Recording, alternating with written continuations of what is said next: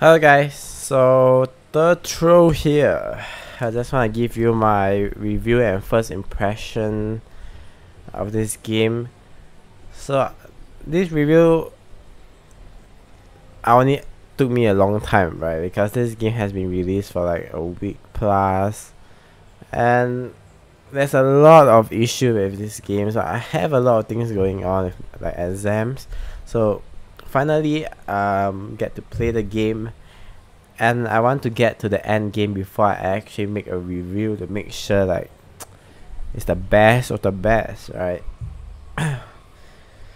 So I got to end game currently now, level 65, doing all those like greater reef things and just farming for gear. So this game is very popular right now, about 100k players, pretty consistent.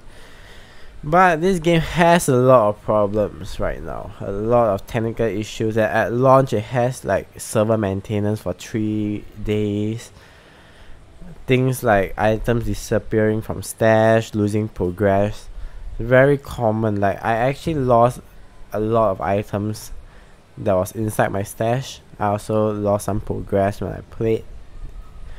And when you buy a game that is, they said, fully released, you expect it to have some sort of quality check, right? Like not that much of a bug or technical problem. This game feels like in beta it has a lot of issues, and there was issue like people using exploits to earn like million of gold.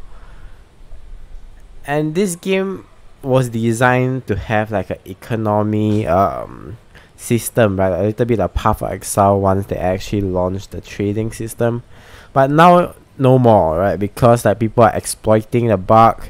They are getting so much gold and items that if they want to have a proper economy into the game, they have to reset the entire everyone's progress, right? In order to make the economy fair. And there's also not just technical issues, okay? This game has a lot of balancing issues. There's one skill I want to talk about. This skill called Bleeding Edge. Let me see if I can find it. Bleeding Edge. It's not selling here, but there's one skill called Bleeding Edge, and there's many other some skills here and there that is super OP. Bleeding Edge, it has like 400% of a damage multiplier, okay?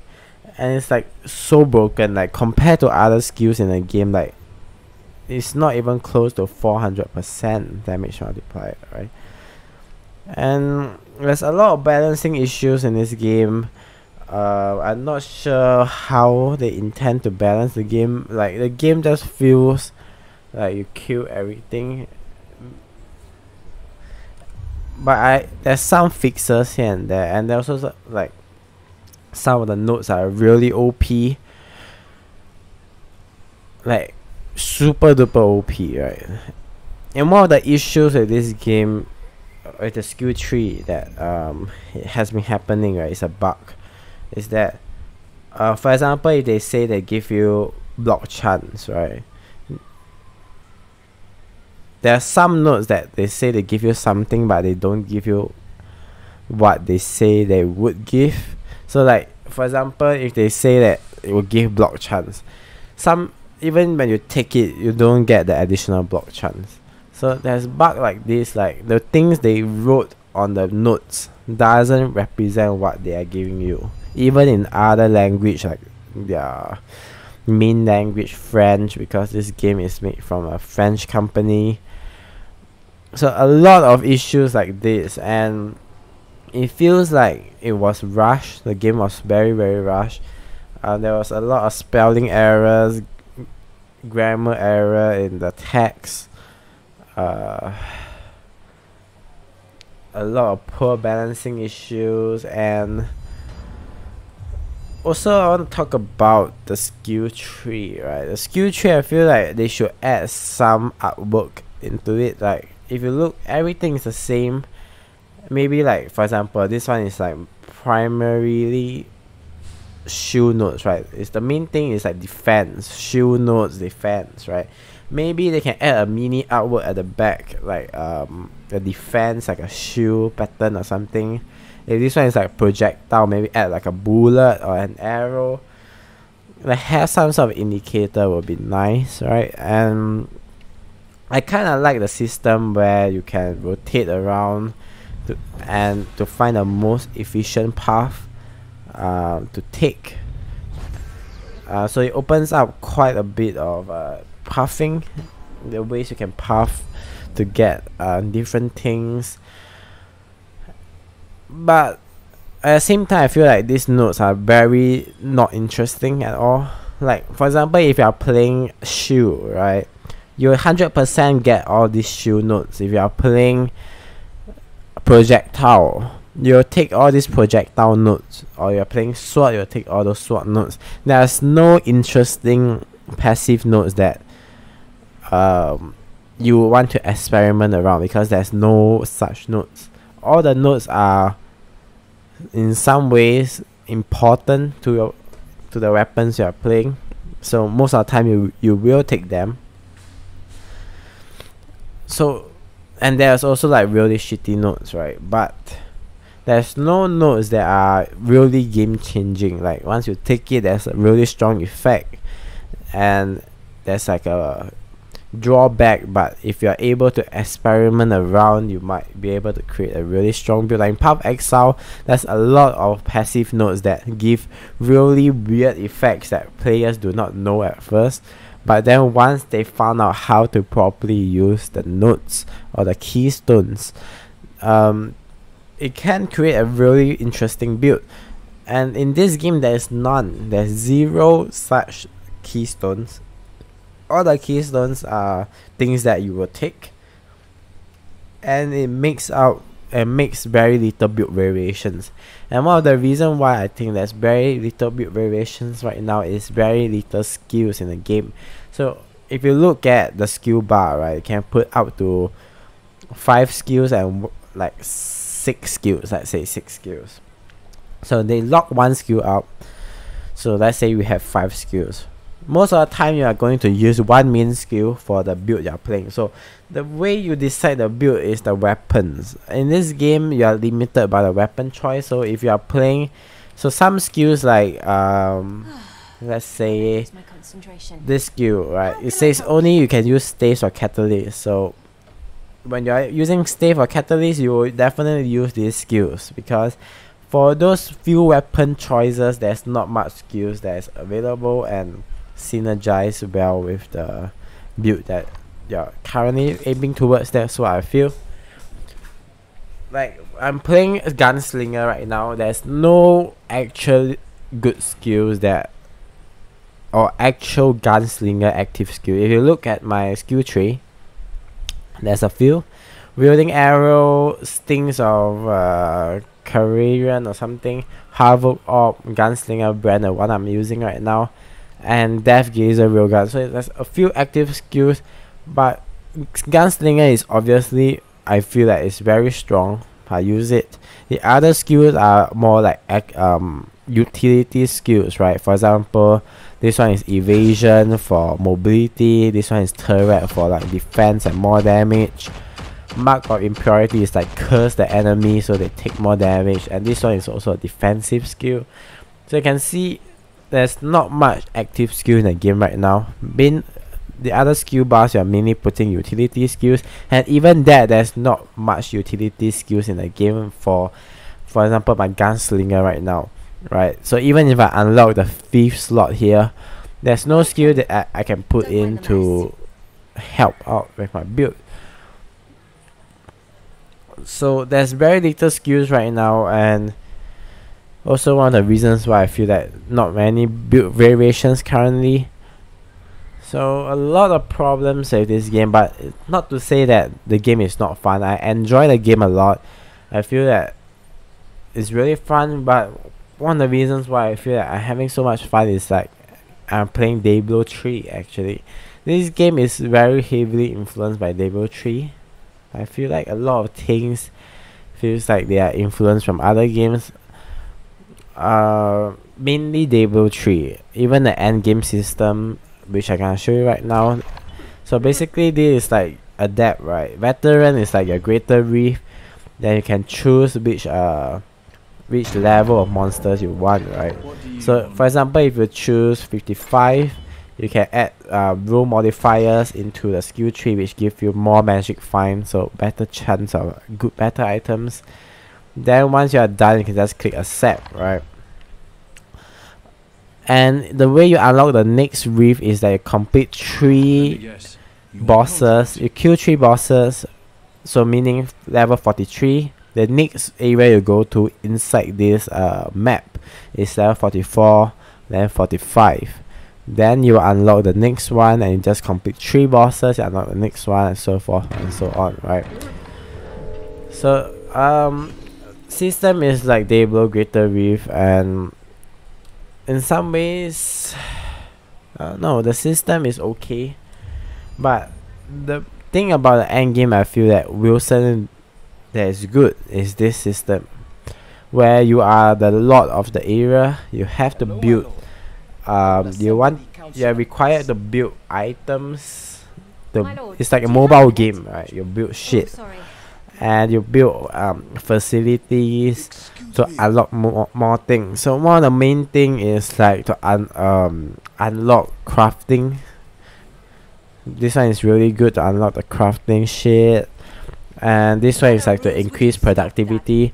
So productivity is mainly like how fast you can get the bar up and all that kind of stuff. And also like some of the extra things is like this one, you can get 1 free passive points for 500,000 coins. You can get these are all like buff, and 5th skill unlock. There's also like unlock stash tabs. I really I think this end game, this system is really nice. It's really interesting. Before you unlock everything, but once you unlock everything, maybe not that interesting because I haven't unlocked everything yet, so I'm not really sure. There's also system like gems that have a stash full of gems. You have your crafting materials. These materials are very similar to Path of Exile, like Chaos Orb, Exalted Orb. They are very similar in a way they are used, and these gems are not like Path of Exile gems. They don't give skills, but they give stats. So for example, if my items have a slot of offensive one, you can see all these gems. Offensive one is this one give flat, this one give attack speed. So this is how, and you can roll items. So if I go to this vendor here, I can pay coin to remove the gems from my item, or I can roll the socket onto. I can roll the sockets of the gems slot. So it's an ING, right? You may get like 2, 1 or 3 slots, and you may not get a color that you want. And this one are like the gems that you can buy from the vendor. So there's some systems that I really like about this game, but there's also a lot of problems. I say that if this game fixed all the technical issues, right, it's a decent game, but I won't see this game being like, I don't see it taking over Path of Exile, but maybe it'll take over like Diablo 3, because in some sense it's very similar to Diablo 3, but there's things that it does better than D3. That's why I feel like this game will beat D3. Depends on how often they update the game, right? D3, you know, they're updating the game every season. This game, haven't seen any real update. It's more like balance patch. We've seen like one and then a lot of hot fixes. I'm not sure how often they can put out content. So if you intend to buy this game, I think wait for maybe like 1 month more and see whether they add any content. For now, they actually haven't added any content yet, because it's only like 1 or 2 weeks in. Maybe 1 month in, we see if they actually add anything, because they are a small indie company, a small team of people, and there's so much bug in this game. So if they were to put their people to fix the bugs, they wouldn't have time for more content, right? Like new skills. I think new skills is the best way to add more content while having like bare minimum effort compared to really adding more bosses or monsters. I think the best way is to add new skills while fixing the bug. I think the main thing here is to fix the bug. The bug is really bad. Too much problems here. If you were trying to buy this game, or you are completing to buy this game, you have a fixed budget, maybe hold on and wait a while. I think because you're not sure how often you update the game to keep relevant. There's a lot of issues. I think one of the reasons why many people are playing the game right now, like 100k players, like really consistent 100+k players, is that the time they released this game was really smart. They're fucking 5 hits, right? They released this game near the end of Path of Exile leak, so many players from Path of Exile is like bored of the leak. They're waiting for the next expansion of Path of Exile, and this game just came out, and many players like Path of Exile influencers are talking about it, so they try it. So the time where they released was really crucial. I think was really one of the reasons why they have such a high player count right now. If they were to release this game at the launch of Path of Exile 3.10, the next expansion, I don't think this game will be as popular right now, and probably might die super quick. So the time they released was really nice. I think one of the reasons why they might rush is because they feel like they want to put out the game as soon as possible before the next expansion comes out. This game has some potential, but I don't see it as complex as Path of Exile would be. Path of Exile just have amazing endgame, amazing build variations right now that is built like they build it upon many years of the Path of Exile lifespan. Maybe they can take some inspiration from Path of Exile of the other games, but for now, this game is decent. Maybe I would say Grim Dawn is better than this game actually, but you could, if you have money to try it, maybe you can try it. But I say hold on to your money, look out for updates. This game I'll probably give it like a 3 out of 5, around there.